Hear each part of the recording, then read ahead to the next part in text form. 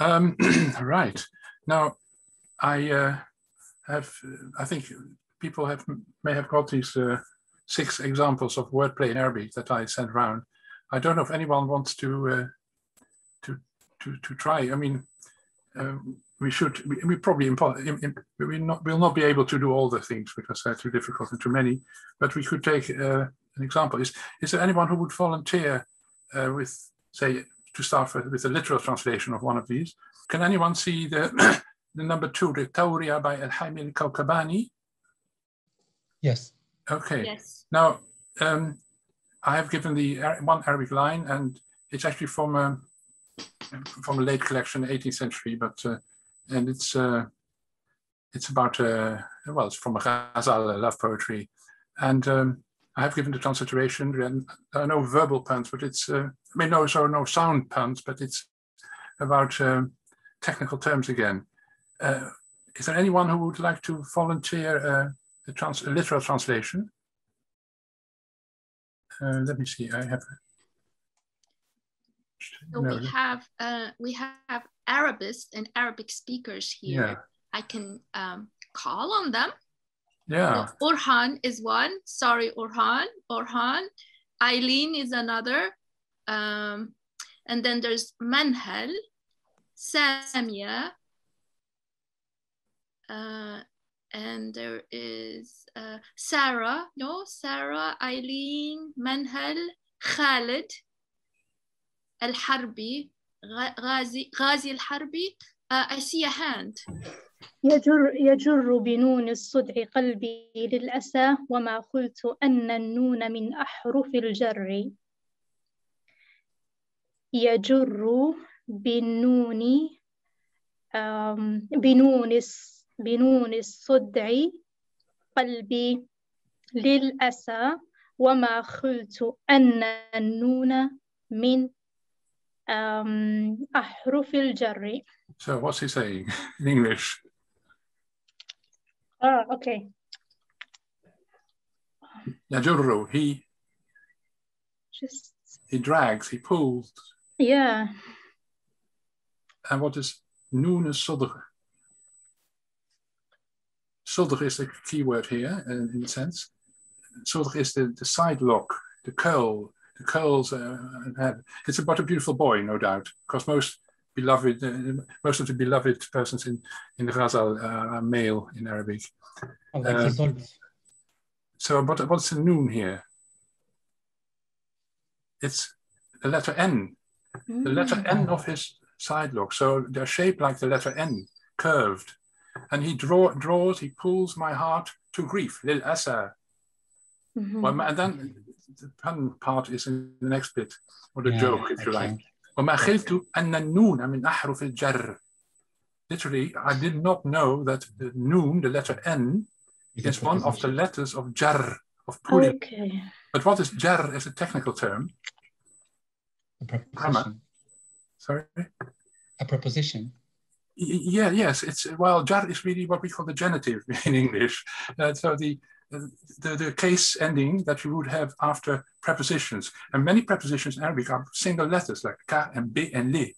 So what the poet says, he draws my heart to grief with the letter noon of his side lock. And I never imagined that the noon would be one of the letters that would pull, pull my heart, but one of the letters that go with the genitive. Impossible to translate unless, as I've done, you translate this you replace the pun with an English pun. Now, if someone has found an answer to this, let him or she, let her speak before I give mine. Because I thought, well, in English, you need a letter in English, of course. Which letters in English are curved and also give a possibility and a potential for punning? I mentioned it already in my initial talk, the letter C. So I made a translation, I'll read it, I can also project it later on screen. With C-shaped curls, he drowns my heart in misery. I had not thought that one could drown in such a sea. To drown in the sea. You made it it's an oral pun. And of course, I have I had to add drown because in the sea you drown. It is nothing about pulling. So to make it coherent, I said, he drowns my heart in misery. And I had not thought that one could drown in such a sea. I actually made it rhyme as well. Although, of course, the Arabic original does not rhyme on its own. So this is an example of to translate by replacing one pun by another. It's not always possible, but I've selected a few where I at least thought it was possible. So shall we take another example? Well, let me see. Can we look at number 3, which starts with قد زهى المنبر عجبا مسترقيت خطيبا. Can you see that? Mm. It's probably you can't see the poet, who's 12th century Ibn Qaysarani, and it's in praise of a preacher. Now, a preacher, a khatib in Arabic, he does this from a pulpit called the mimbar. I hope, and you could also say mimbar probably in English dictionaries. So he says in praise of this preacher, قد زهى المنبر عجبا مسترقيت خطيبا أترى ضم خطيبا أم ضم خطيبا. And especially if you look at the Arabic script, you see that in the last line you have this ضم خطيبا and ضم خطيبا look almost the same, apart from the fact that the word divisions is different. Would anyone like to volunteer the meaning, the literal meaning, before we try to translate it into well, with another pun? Orhan wants to try it. Okay. I can try it. So قد زهى المنبر عجبا should mean something like the minbar, the minbar has become very wondrous ever since. Yeah, it's not ajab, it's ajab, it's pride. More in liking, is more likable. No, it means he's proud. It's something, the pulpit is glowing with pride. Zaha, okay. He glows with pride. The minbar being personified. Mutharaqaita khatiba. He's addressing this khatib. Since you became the preacher. Oh, taraqqa, it really means. Since you've been promoted. To ascend, to go up. Taraqqa is to climb up. Okay. Because a minbar can be go up a few steps. So the pulpit glowed with pride since you, as a preacher, ascended it. Yeah. And then he says, Hatura dhamma khatiba am dhamma khatiba. Now, this is, of course, a very compound paranomasia, I would call it. Hatura means, I wonder, really, what do you think?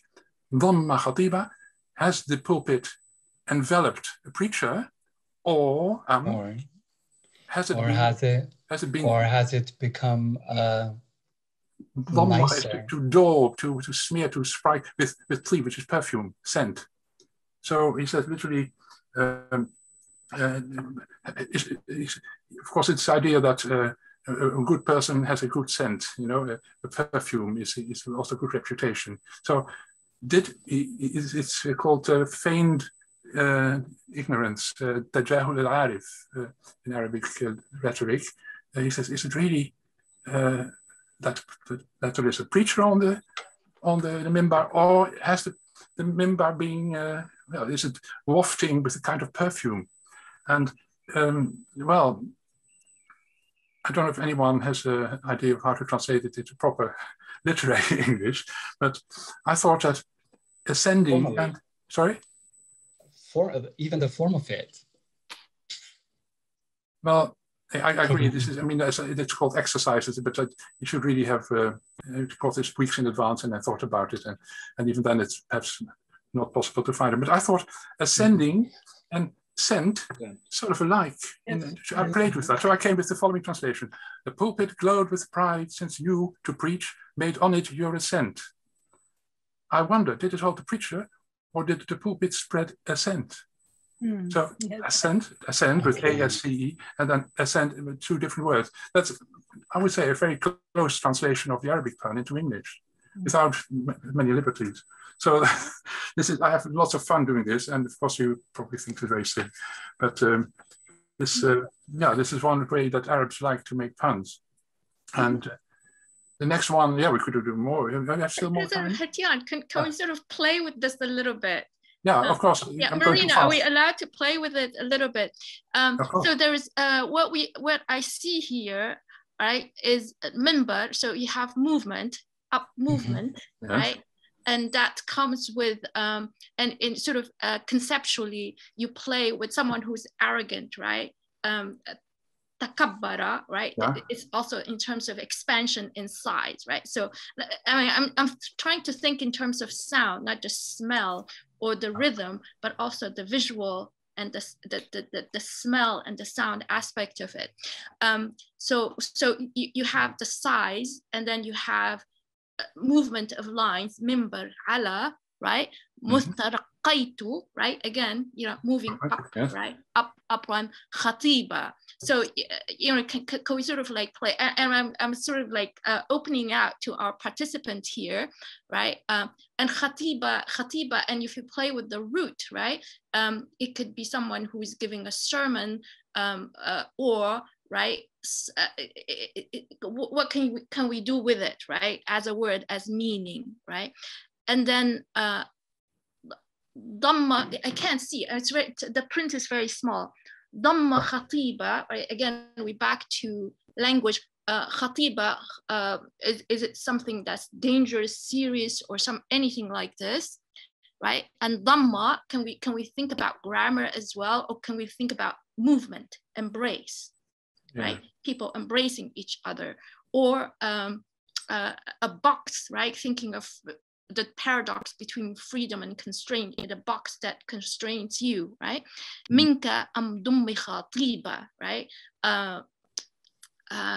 And here is the sound, right? And I think Manhal posted something earlier, طرقت الباب حتى كلمتني فلما كلمتني كلمتني, right? So the same sounds but different words. So can we sort of play with this in English? And it doesn't have to be, the meaning doesn't have to be literal, as long as we convey an aspect of it.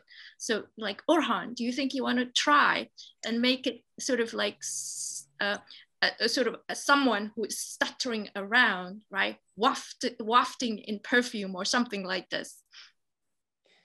Or Manhal, where is Manhal? Khalid, anybody? Khalid has put a message with a comment. Khalid, do you want to speak? Where are you? Malas, yeah, Khalid, where are you? My connection is terrible, so I worry. So I thought that there was a second pun in the second bait, which is, it's something about containment and the wafting of the scent, both of which are happening from the member. One imagines the voice of the, or even the smell of perfume somehow filling the space. Yes, probably by coffee, I suppose. But I thought we can also, like, if we're not being grammatical, right? And ajab, right? You know, they're interchangeable, especially when we don't speak Arabic perfectly. So ujb, right? This tea, right? This arrogance, a man or a woman strutting around could be a sight of wonder, of marvel, right? Ajib or gharib, right? So I think it would be fun to translate it into something that takes us away from the literal meaning of Arabic. Yes, but if you can stay close to the literal meaning, that's even better. Well, why not? Of course, I'm defending my own translation. Of course, I know that it's often done to change, say, medieval poetry into modern English poetry. That's not my way. I think it's not as if the modern, the ancient poem should be brought to the modern reader. On the other hand, I think, by contrast, I think I would like to take the modern reader to the Middle Ages, the other way around, as much as possible, of course. And of course, the end result is always a compromise. But I mean, go ahead and try to make a different poem, which may be more appealing to modern English tastes. Geert Jan, can you hear me? I had another version with an alternative pun. I'm probably clutching at straws, but I'll throw it into the mix. I do try. Okay, go for it, Phil. Halibut, which is something like this. the pulpit is swelling with pride since you began to preach. Is there a priest in the pulpit, or is it a ripe peach? That's very good. Ripe peach sounds rather erotic to me, as if you're going to be consumed, which is not, I think, intended in there. For once, this is not an erotic epigram, although some of my examples are. But I think it's a very nice attempt. Yeah. But Dommicha is kind of... It sounds Arabic, it sounds medieval to me, yes. But Dommicha has a beautifying aspect to it. Mm-hmm. And then together with the Tib, I think it's more sensual. So the right pitch, yeah, I think kind of nails it. Well, it is very, very nice, yes. Yeah. Maybe. I kind of see some chiastic agreement in the composition of the poem, the قد زاها المنبر عجبا and ضم خطيبة versus مترقيت خطيبة أترى ضم خطيبة. As Wen-chin mentioned, the directionality, the movement, and also the containment, I think it would be nice to reflect this also in English. Mm-hmm. Yes, but which I did with using the word ascent at least. Yeah. To ascend to, yeah. So, and the ضم خطيبة is just otherworldly. ضم خطيبة ضم خطيبة. I mean. Yeah. Can you even do that in English? Well, I think I did with ascent going up, and ascent. I meant the sound. I meant the sounding of it. The containing the one. Well, there is this containment, and then there is also the containing of the dam in dummicha tiba. Yeah. That's the first line, the second line, the repetition of it. That's right. You can't do everything. You can't replicate that, I think. Yeah. Yeah, can we go back to the ghazal? The one before, the one with the curl. Oh, yes. Just because it struck me that what you were saying about the letter, the C, yeah. and the conjugate, that actually one could perhaps do it with the J, which is a hook. Oh, if you could, yes. And then you can do the possibility with the curl of your, sorry, I haven't done it yet, but something to do with joining, and then, or conjoining, and then conjugate. You had the conjugate in there somewhere. That was in the other epigram about the conjugation and declination. That was in the lament about his. Oh yes, okay. His wife. Anyway, I But you're right, this is also about conjugation, or rather declination. It's about the genitive. Yes. So yes, the J would be very nice, but can you rhyme with J? I mean, I can think of the bird J, which does not really fit in. But then it doesn't have to rhyme because the Arabic is only one line and doesn't rhyme.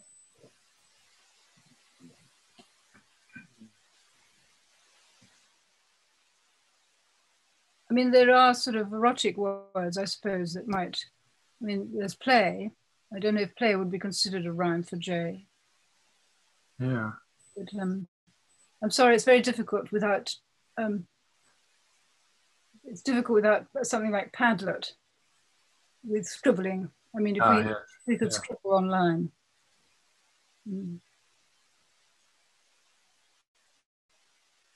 Ellie, you were saying that your dictionary gives another translation for the one that we were just looking at, the third one, I think. Sorry, the tiba. Yeah. Khataba, right? So Ellie is here saying, my Hanswehr dictionary tells me that khataba can also mean to propose marriage. Could there be a translation which plays on this context of the altar pulpit? Oh yes. Mm. Well, that's nice, of course. Yes. That's very nice. That's nice. Yeah. Yeah. Geert Jan, to sort of push and to be a bit more radical about it, if we can go back to Bahrin, what is it? Can you go back to that line? And because today, the script is very small. Oh, and I can't see the vowels or the dots. So I'm bringing this back to you and to the kind of word games, right? Like al-ma'arri or others would play in a sense, you know, they go for the visual, right? Yeah. So I'm thinking of the visual, right? So yajurru, can we think of it in terms of bahr?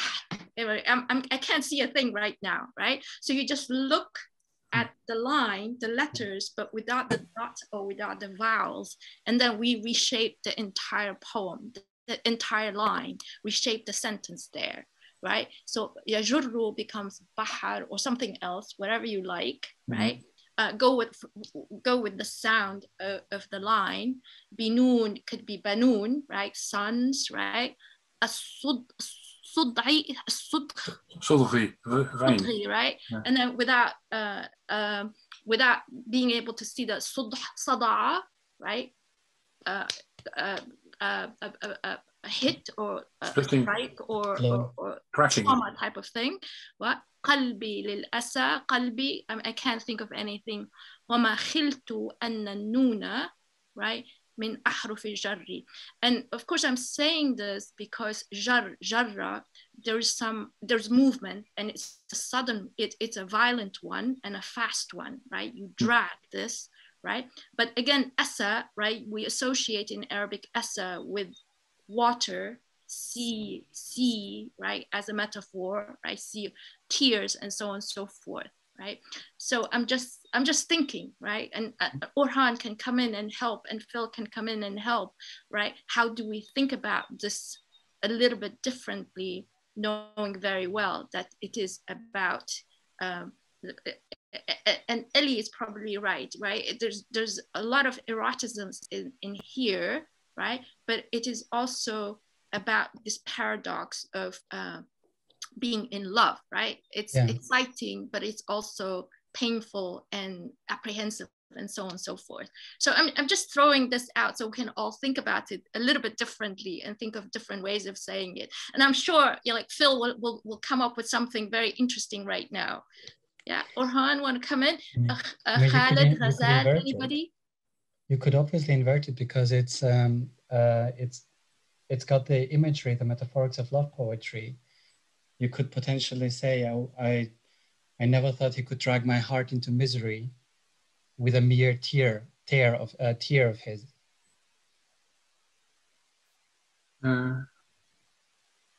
Yeah.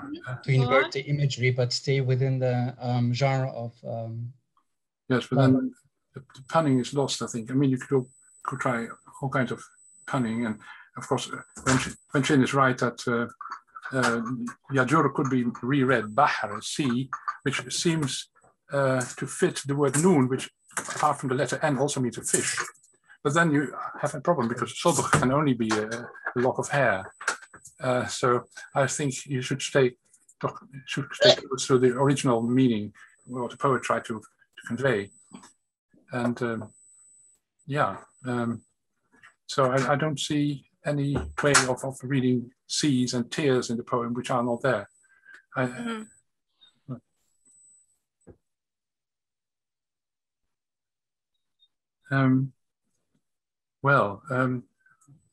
don't know if there's time for more. Perhaps not. Perhaps. Yes. Yeah, let's do one more. Think about this and do one more. Which one? More, actually. Should we do slightly naughty, the case of winter, or should we do the one, the acrostic at the end? Whatever you like. Whatever you like. It's yours. It's your choice. Well, but then of course the acrostic is 4 lines. You could I couldn't ask you to come up with something. But we have plenty of time. Oh. Here, Jan. I think we've still got half an hour if we need it. Yeah, of course, but you may want to go on with your exercises too. Anyhow, I think we're just doing the translation. Let me see. Can I give you my attempt with the letter J? Okay, yeah. Yes. Yeah. Your curls sink hooks into my heart like the letter J. If only we could join. Sorry, if only we could join. I could join with you and play. Yes. Of course, there's a pun there. Yeah, yeah. It's not, of course, the J is not returning, except in the join. Yeah, yeah. Join with you and play. Can you say it again, Marina? Your curls sink hooks into my heart like the letter J. If only we could join. If only I could join with you and play. Something like that. That conveys the spirit of the line, yes. Well, thank you. That's what I'm afraid, because I can't read the Arabic. It's not so easy for me to do it properly. But no, of course, there's a technical term, the word jar, meaning pulling, but also genitive, and that is difficult to convey in English, of course. Well, conjoin. Maybe conjoin would be better. Conjoin with you and play. Yeah. Well, that would work. Yes. Conjoin. Conjunction. Yes. And conjugate. That's what. Yes, conjugate. Yes, that's what. Yeah. That's the pun that I used in an earlier line. Yes. You lose the rhyme. Yeah, but the rhyme is not necessary when you have only one line in Arabic, because there is no rhyme there. So my rhyme was superfluous, really. So, Geert Jan, there is ما يطلبه الجماهير. Khalid is requesting. Can we look at the first one, the first example? Okay. If I scroll, can you then? Yes, this is the one. Yes. Yeah, stop. right. So yes, that's another one, which is also makes use of grammatical terms. By Ibn Talmid, a rather minor 12th century poet. He was more famous as a physician. قد قلت للشيخ الجليل الأريحي أبي المظفر ذكر فلان الدين بي قال المؤنث لا يذكر. So yeah, that is an intricate pun again. So yes, do try to give a literal translation. Literal. I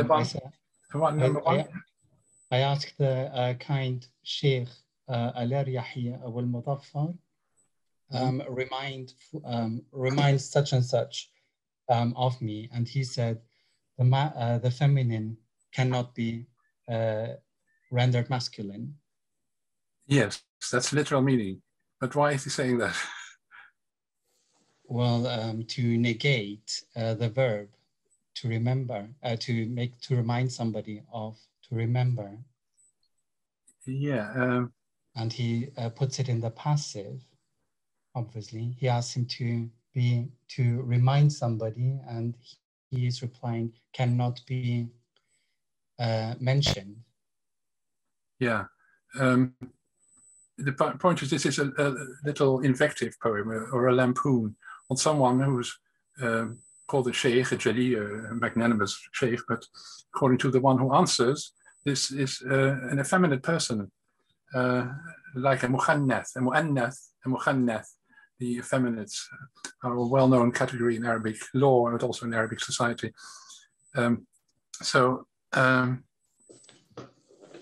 He's playing with the word mu'annath and muzakkar, which means literally effeminate and also masculine or male, but there's also grammatical terms for male and for masculine and feminine.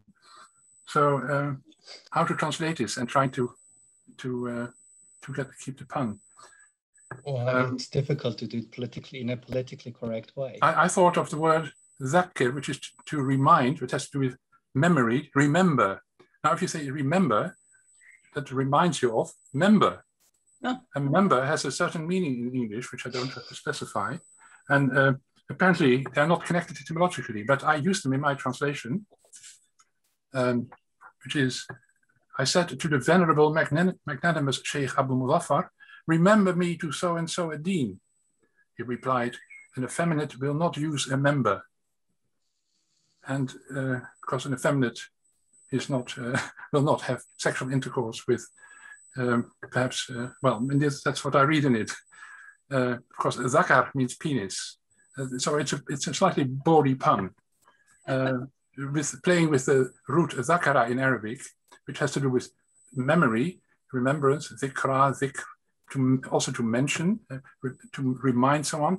Zakir means remind me of, greeting for me, remind me of Fulan ad-Din, so and so. And then the answer is, oh no, he's an effeminate, no member for him, or something like that. I don't know if you like this kind of playing, but that's what they did all the time. It's again a grammatical pun, or a pun that uses grammatical terminology. And that's of course a very common way of punning. It was done in medieval Europe too. I mean, I remember this wonderful book by Ernst Robert Curtius about European, was it what is the title? European literature in the Middle Ages or something like that, in the Latin Middle Ages. And there is even an excursus on the punning use of grammatical terms in Latin, medieval Latin. And the Arabs did it all the time. So, I mean, you could also think of refreshing or topping up somebody's memory, and then you could go the top bottom alley.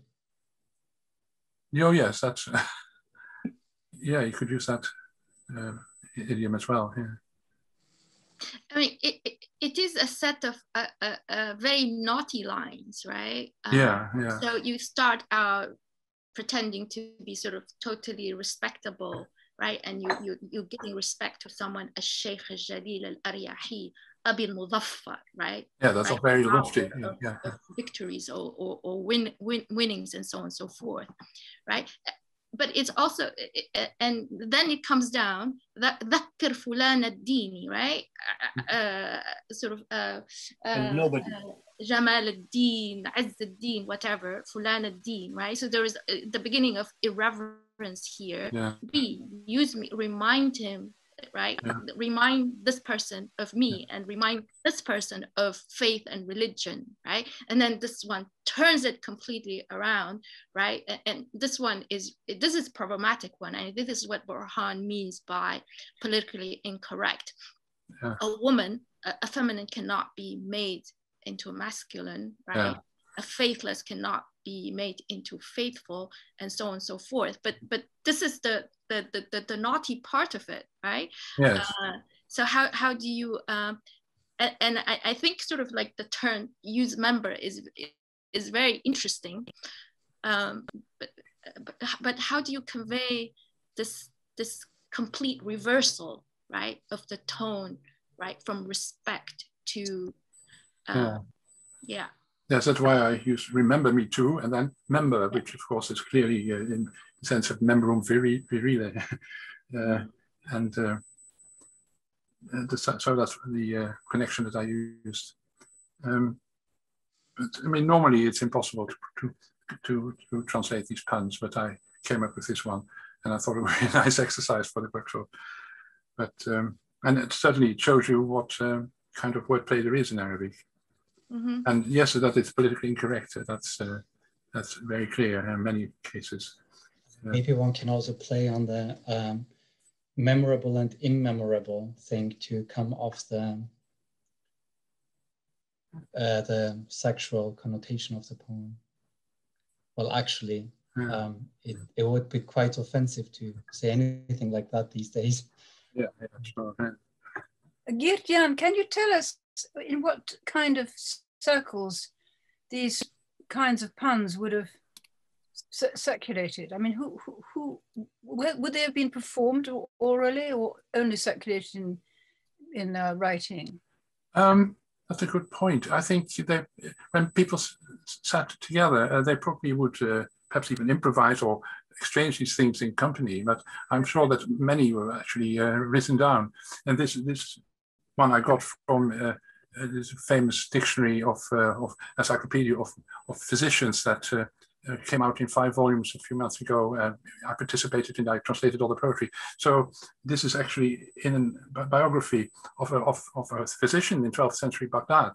And he is more famous, at least in his book, his epigrams are given far more attention than his physical knowledge or his books or whatever. And it's pages and pages of this kind of epigrams. I think they really enjoy them, and they send them round between the people who who mastered this art of composing epigrams. Of course, it's in classical Arabic, which is not the spoken language, so it's an elite, of course.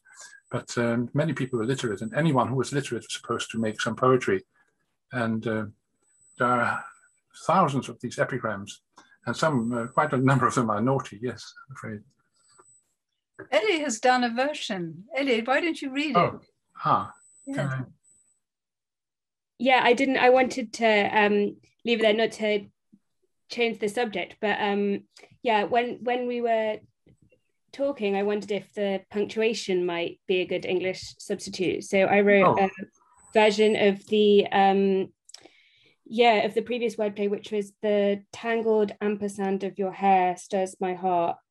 I didn't know I could feel so joined to a strand. I like ampersand. That's very good. Yeah. Yes. I just wondered if it might with the. I thought I might be able to do more direct wordplay with like strand and. I don't know if there's more potential with that, but as a starting place. Yeah, I like, because ampersand also has to do with joining, and yes, it's very good. It's just what I was hoping to get, a kind of an English pun replacing standing for an Arabic pun. Yeah, very good. And it's so contemporary and localized as well. Yeah. I like it, yes. Thank you. Very good. The curl of the punctuation. Yeah, that's certainly.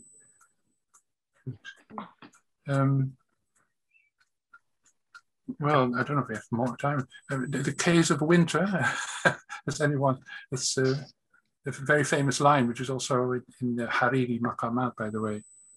Don't know if anyone can see them. By 10th century poets. جاء الشتاء عندي من حوائجه سبع إذا القطر عن حاجاتنا حبسا كن وكيس وكانون وكأس طلى بعد الكباب وكس ناعم وكسا. Yeah, it's slightly naughty because it's got a 4-letter word, which is 2 letters in Arabic only. But you see, this is alliteration. Kinnun wa kisun wa kanun. So literally it means something like the winter has come, and I have 7 things, but I have 7 things that I need when I have to close business because of the dripping rain. And then he has these 7 things that start with K, all necessary to him in the winter. And now, is that possible to translate? I came up with the version using the K sound, not the letter K, but the letter C or K pronounced as K. And because that's what it amounts to, it's alliteration, of course. I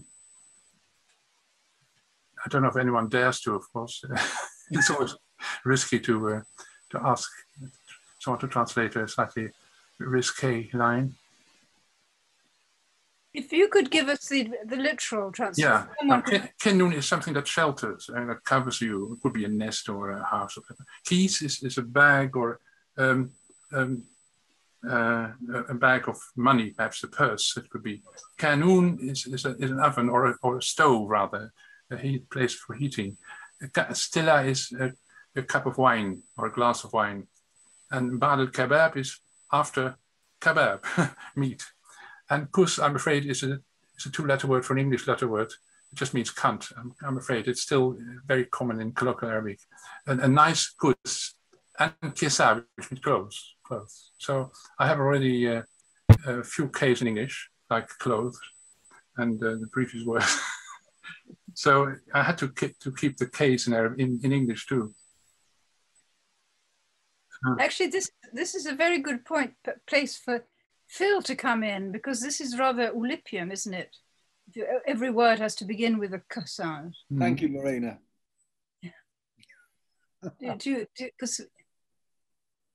Yes, it's yeah, certainly Oulipo do things using this sort of thing.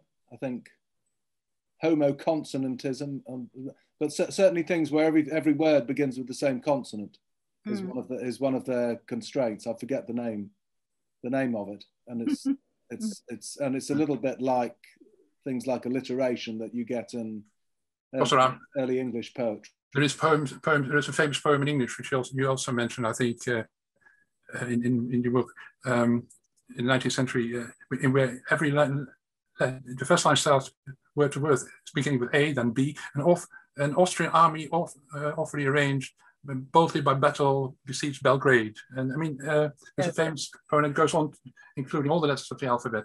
I don't think Arabs did that, but certainly we have this alliteration in one line at least. Well, I could read my translation. Yes, go ahead. Winter has come, but I have 7 things I need. When due to dripping rain our business we must close. A cozy cover, cash, a kindled stove, a cup of claret and kebab, a lovely cunt and clothes. These are rhymes of sort. Very good, yes. Very good. Because I think Phil has some exercises he wanted to suggest to us. I think, didn't you? I mean, I'm quite happy. I think we were, one of the reasons I asked people to try an Oulipian haiku when we were talking was that I thought the focus was on translation, and this might be the more interesting way to spend this hour. I mean, I have some things up my sleeve if you want to do something else, one of which would involve practice on homophones and punning, which would only take 5 minutes. Oh. But if we want to try some more Arabic translation. Well, I thought we could segue into you give us something, but why don't we have a go at doing just thinking about what we want from winter, what we need in winter. Yeah. Just take our cue from this poem, not necessarily keeping to the k sound. No, okay. We could just try and do it. We need 7 things to get through the winter, and we could try and make it in some responsive way to this poem. Yeah. Is that all right, Geert Jan? Yes, fine. Yes, good idea. Yeah. But I've given mine, or rather Ibn Sukkara's 7 things. No, yours is excellent. Yeah. Just that it's an interesting, it's an interesting chain of associations. Because winter could be figurative too, couldn't it? It could be a kind of desert of the heart. Yeah, well, I think he's speaking about a literal winter. Yes, he is. Yes. I'm sorry, what are the formal criteria for the poem about 7 things that will get us through winter? Do you want us to keep to the rhyme scheme? Or not the rhyme scheme? Or consonantism or assonance or... I think consonantism. You could choose a consonant. Okay. Yeah. It doesn't have to be the k sound. No. And any constraints regarding the syllable count? 7. What do you think, Phil? The syllable count where? For the poem that we should work on. Any formal criteria? I mean, if we're just improvising out of it, I would just come up with a list that all begins with the same letter. And don't worry too much about the syllables. But that would be my instinct. Yes. But we're departing then from translating, of course. Yeah, that's fine. Just a quick reminder, also shita in Arabic can mean rain, right? And it is here, it's rain, yeah. That's right. Well, in Lebanese. Has anyone written one? Oh, look, there's Philip. Wi-Fi, woolens, Wellingtons, wine, water, wit, women. Oh, yes, that's a good one. Yes. That's very, very good. Yes. That's yes. Yeah, very good. Yeah. I got to 6, but I couldn't get a 7th because I don't eat meat, so I didn't want to say beef. Otherwise, I could say beef. But so I had bed, bread, brandy, brandlings, blankets, Bollinger, and books. Beef. Books. And books, yes, books. But they're not particularly wintry, are they? No, that's true. But you need books to read. Bollinger can't go out. Yeah. So someone else got one. So maybe we do go to Phil's now. Yeah. Oh look, that's right. Yes. Phil may have something. Eileen, is it? shelter, silver, stove, champagne, something simmering, singer, and so yeah. Lovely, lovely. That's nice. Yes. Very nice. Yeah, and the sound. Now do this for every letter of the alphabet. Yes, yes. Pickles, peppermints, papers, pitter-patter, people, pearls, pajamas. Actually, you read it, Ellie. You read it. Go ahead. Pickles, peppermints, papers, pitter-patter, people, pearls, pajamas. Very good. Yeah, I like it, yes. Very, very good. Lovely. Oh, here's Orhan. Give us yours, Orhan. Light, lions, liberties, love lumps, lust, luxuries. Lumps of what? Lumps of sugar. Sorry, Very good. All right. Nice. Phil, give us one or two, just very quickly. Okay, well, one, if I can find it. I wasn't planning this, but it'll fit well if I can find it. Should be with the Roubaud, actually. Pocket Kennett. No, one of these. So this is, well, this is really an exercise in creating sort of homophonic puns. So some of this translation has involved finding impossible puns. So, and this is an exercise in punning. So it could be good training for doing the kind of translation that Geert Jan is talking about. And it'll only take us a few minutes and it should be fun. So these are my, these aren't, this is a form invented by chap who used to be the, of course, Oulipo being French have a president. And for many years, the president was a man called Paul Fournel, who's still alive and well. And he invented this funny form he called the Chicago, partly because it finishes with a punning line. It's a bit like a riddle. And rather than explain it, if I read you the first one, you'll see how it operates. It's called a Chicago because the first one he invented, the pun was on the word Chicago in French. Anyway, the pun, these ones, you've got 4 lines and the 5th line isn't given, but the 5th line is the kind of solution to the riddle, if you like. And the 4 previous lines are hinting at the solution. I can't possibly explain it, but I'll read it and see if you can guess it, and then you will understand what I'm talking about. It's actually part of the of Middle Eastern poetries. Well, sorry? There is a riddles in Middle Eastern poetries, also in Arabic. Yeah, riddles in Old English. Riddles in Old English poetry as well. But this one, the answer is a bird, and the first 4 lines hint at what the bird might be. It's a bird that has been. It's a bird that you could have heard singing recently. In fact, I had the extraordinary experience of hearing one of these singing in my garden about 7 days ago. Sang for 3 nights and then stopped. It's famous for its song. Dawn, yes, I see it. Dawn in mist, morning in sunshine, afternoon in cloud, evening in rain. Night in... And then night in gale. N-I-G-H-T-I-N-G-L-E. And which obviously sounds the same as nightingale, the bird. So the homophonic thing, the punning thing is night in gale and nightingale, yeah? So your final line has to be a pun. Okay. And the second one is, I'll show you the second one just to illustrate it. Again, this does a similar thing with another well-known bird, Prince Hunter, Princess Catcher, Duke Shooter, Queen Trapper, King Fisher. King Fisher. And then that gives you the bird Kingfisher by just squeezing the 2 words together. So I was wondering if you could come up with one of these. When Paul Fournel originally did them, he didn't use birds. He used the names of cities, hence Chicago. Chicago turns into she-cago, which in French is shit, hypocrite, loosely.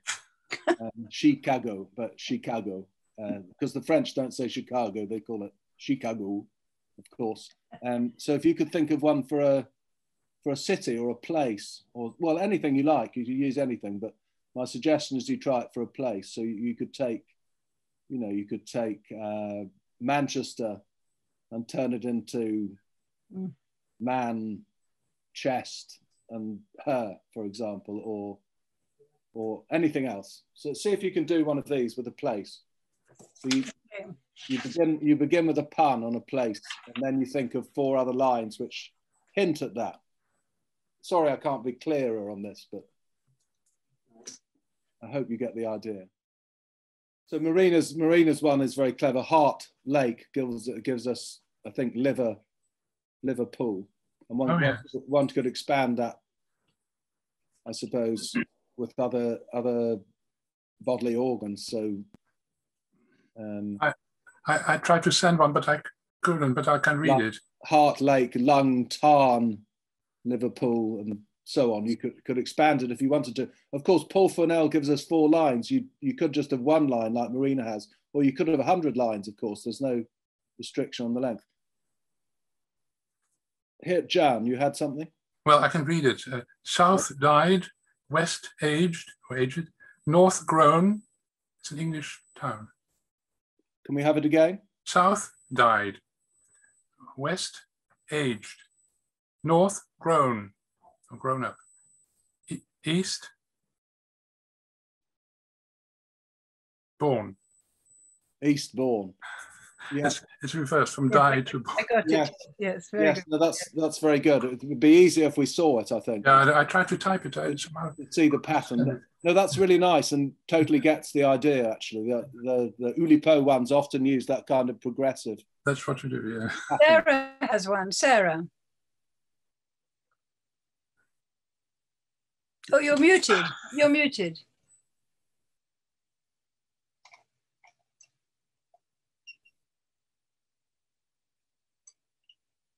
You're muted. Sarah? Yeah, sorry, I couldn't do the unmute. Can you hear me now? Yes. Yeah. Peter Flute, Mary Glass, Tommy Tumbler, Susan Schooner. So they're all names of drinking vessels and people. Mm-hmm. So the solution is going to have the same pattern and be a place. I can see the pattern, but I can't see the solution yet. Think Harold Pinter. Oh, Pinter. Tanker. Isn't it Pinter where the man has this holiday place he dreams of all the time? What is it? Shall I say it? It's Sid Cup. Sid Cup. Oh, very clever. Very clever. It would have taken me years to get that. Very, very good. But very good. And then we've got from Ouyang, we have Come and See, Professor Lee, River Key. I can't see progression. This is enigmatic to me, but I think there's a rhyme going on. Come and See, Professor Lee, River Key, Orkney, doesn't rhymes, but is otherwise close. I mean, closer than where you are. Okay.